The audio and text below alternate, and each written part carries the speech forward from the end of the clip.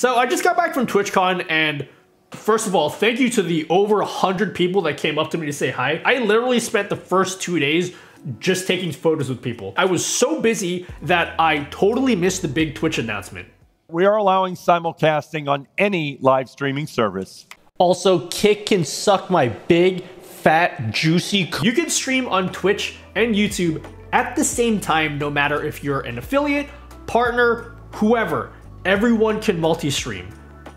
Real talk, I've just been telling you guys to break your contract for years, but now you can do that without committing a federal crime. And so I've been asked by so many people, what exactly is the best method to do that? So in this video, I'll be comparing all the different ways that you can multi-stream, but also how you can combine Twitch chat and YouTube chat into a single stream of messages. And then finally, the question I get asked the most, how you can still retain the Twitch VOD Track feature. We got a lot to cover, so I don't want to waste your time, but I will anyway. Don't you ever spend full price for Windows. You can get a full Windows 10 Pro key for as little as $16 using today's sponsor, VIP SCD keys. I've been using them on all of my PCs for years, and all my keys are still working. You just add Windows 10 to your cart, pay using a secured payment method like PayPal, and then use my code NUTTY at checkout, and that will knock down the price to $16. Oh, and by the way, those keys can also be upgraded to Windows 11 for free,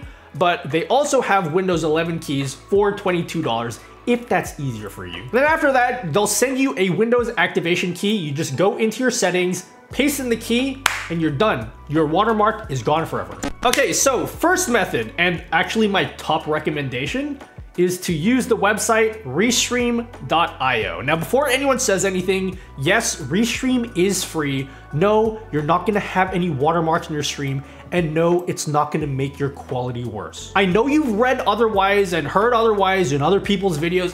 Epos Fox, I love you, dude, but you were wrong in that video. Yeah, we'll get into that in a minute. Let me explain how Restream even works first. Restream.io is a relay service. So instead of streaming directly to Twitch or directly to YouTube, you stream to Restream servers, and then they will redirect your stream to all of the other platforms that you want. I've already made a full video on Restream.io. You can check it out up here, but it's really easy to set up. You just go to Restream.io, log in, choose all of the platforms that you want to stream to, and then in OBS, instead of selecting Twitch as your streaming service, you're gonna select Restream in the drop-down box. And that's it, it's really that simple. Now, I know that sounds too good to be true, and yes, there is one big caveat, and that is the free tier will only allow you to stream to 2 platforms at once. But for most people, you probably only want to stream on Twitch and YouTube, and Restream.io supports that for free just fine. Now, the cool thing is Restream just mirrors your stream. So the quality is exactly the same as if you stream to just one platform.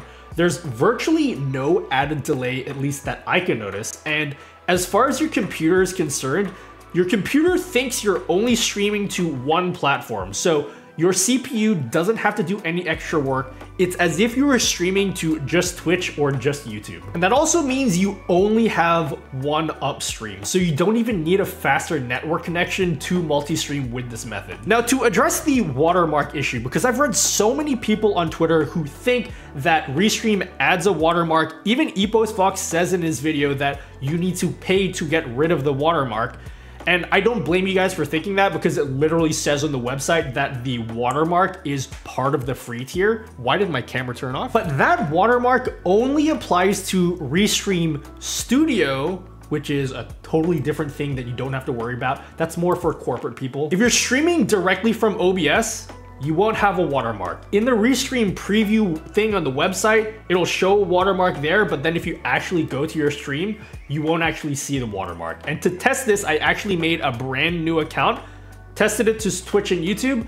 There was no watermark. I promise you they aren't gonna add that in there. It's more expensive for them to add the watermark than for the watermark to just not be there. Just to prove my point, I'm using a brand new Restream account, and I'm streaming on Twitch and on YouTube.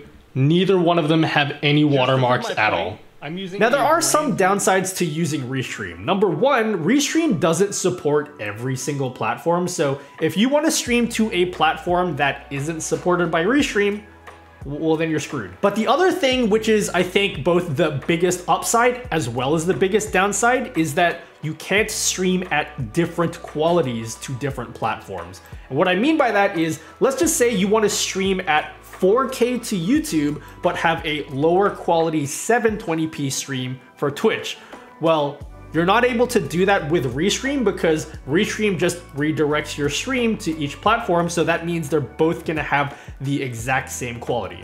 Restream does have a service to transcode your video, but that is definitely paid and is prohibitively expensive. So I would say for the vast majority of you guys, you're probably not going to want to use restream if you want different qualities for your different streams. But this is where the second method comes in, and that's to use the multi-RTMP plugin for OBS. What this plugin does is, instead of using a relay service to mirror your stream, it just lets you stream directly to the platforms that you want. And this has a couple of really neat advantages. Number one, you can stream at different qualities to different platforms without having to pay for it. So you can stream to YouTube 4K, Twitch at 720p, totally fine. And number two, you're not just limited to 2 platforms. You can stream to as many platforms as your computer can handle. The downside is, if you're gonna stream to Twitch and YouTube, you're gonna have to double your network bandwidth, or triple it if you're gonna stream to a third platform. Also, if you wanna have different quality settings for Twitch and YouTube, then you need to have a stronger PC now because you have to encode your stream twice for each of the different platforms. But just to be clear, if you plan to stream at the same quality to multiple platforms, then that part isn't an issue because you can use the same encode for each of your different streams. I'll leave a link down below for where you can download the plugin. It's pretty straightforward. You just download the installer, run it, and relaunch OBS. You should see a new dock. So if you click on Add Target, this is where you can add your secondary platforms that you want to stream on. And here you can just fill in your stream key and your OBS settings that you're already familiar with. I'd recommend checking the sync start with OBS so that when you hit the start streaming button in OBS, it will also start your secondary stream automatically. Now, the methods I've shown thus far, which is restream.io and the multi-RTMP plugin for OBS, both have another downside, which is all of your streams are gonna look exactly the same. So if you wanna have different layouts for maybe YouTube and a different layout for Twitch, well, you can't do that with these methods. And this becomes a big problem when you're streaming to platforms like TikTok, because TikTok uses a vertical aspect ratio, and most of you guys probably stream using a horizontal aspect ratio. So wouldn't it be great if you could stream different scenes to different platforms? Maybe you could build up a separate scene that's in like a vertical format that goes just to TikTok, and then your regular horizontal scenes go directly to Twitch.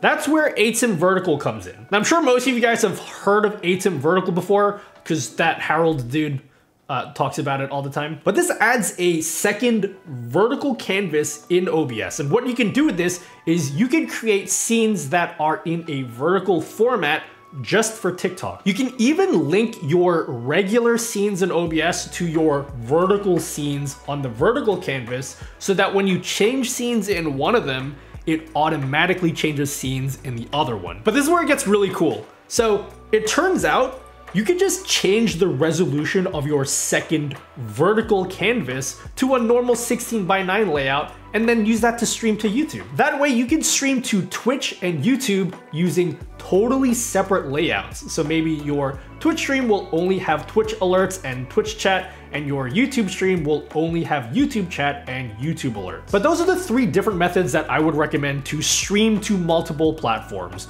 Pick whichever one suits your needs. I would say for the vast majority of people, you can use restream.io. It doesn't use extra load on your PC. You don't need a faster internet connection. The multi-RTMP plugin is good if you want to stream to more than 2 different platforms or stream to different platforms using different quality settings. And Aitum Vertical is good if you want to stream to a platform like TikTok, or if you want to stream to multiple platforms using different layouts. Now, there's still a couple questions left that you might want to consider. Now, the first one is Twitch VOD Tracks. Now, Twitch has a really cool and unique feature that no other platform has, where you can send out 2 separate audio tracks and one of them will be used for your live stream, but the second track will be used for your VODs. So the idea is that if you happen to play copyrighted music while you're live, it's only going to show in that live stream and not in your VOD when you're done streaming. Method 2 does allow you to use that VOD track feature. So the way it works is you'd stream to Twitch the way that you normally would in OBS, and that will give you access to the VOD track feature. Then if you're gonna stream to a platform like YouTube, you would add that as your secondary platform. This audio mixer dropdown is what you want to change. Initially, you can't change it, but if you change the encoder to FFmpeg, then you can set it to track 2 or whatever your VOD track is. Now, I would highly recommend that if you're gonna do this for YouTube, that you manually set your YouTube track to use that second VOD track, because YouTube is a lot more aggressive with copyright. If you're caught playing music on your live stream, they'll just like cut your stream right away. So if you've set up track 2 as your VOD track, then make sure that when you've added YouTube as your secondary platform, that you actually select track 2 for the YouTube stream. And I believe you can do a similar sort of setup using Aitum vertical, although don't quote me on that. I'm not 100% sure about that. Finally, what about combining chats? Because now that you're streaming on multiple platforms, well, now you have to keep track of messages coming from multiple different streams. There's a few tools out there that can take messages coming from multiple platforms and then combine them into a single stream of messages,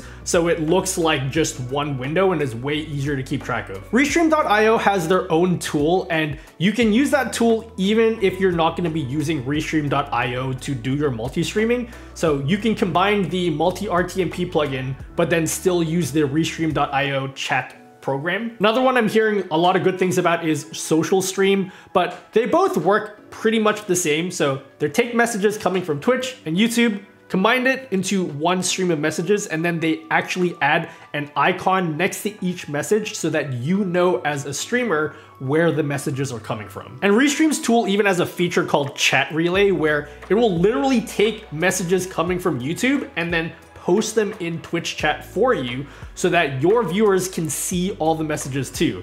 And of course, it works the other way around as well. Just note that technically, Twitch put in a clause that forbids you from combining chats from other platforms because they're all insecure and they need to be like the most important platform. But also note that they can eat my asshole because I'm gonna just do it anyway. Anyway, yeah, I hope that answers all your questions about multi-streaming. Go share this video with all your streamer friends. I'm trying to be important, and that will help out a lot. Also, I just bought a huge pallet of gaming monitors, and now my credit card is maxed out, so I want you guys to pay for it with ad revenue. We got Patreon too, so I've released some of my own custom-made widgets that you can download and add to your stream, like my Ocarina of Time widget that I made, and everyone was talking about it on Twitter a couple months ago. Anyway, yeah, go have fun with that. I'm gonna go now. Why don't you consider following me? Not in real life, that's creepy. I mean like in social media, like on Twitch. I go live like 3 nights a week, and it would be cool if I had more viewers as a result of making this video. Thanks, I'll see you next time.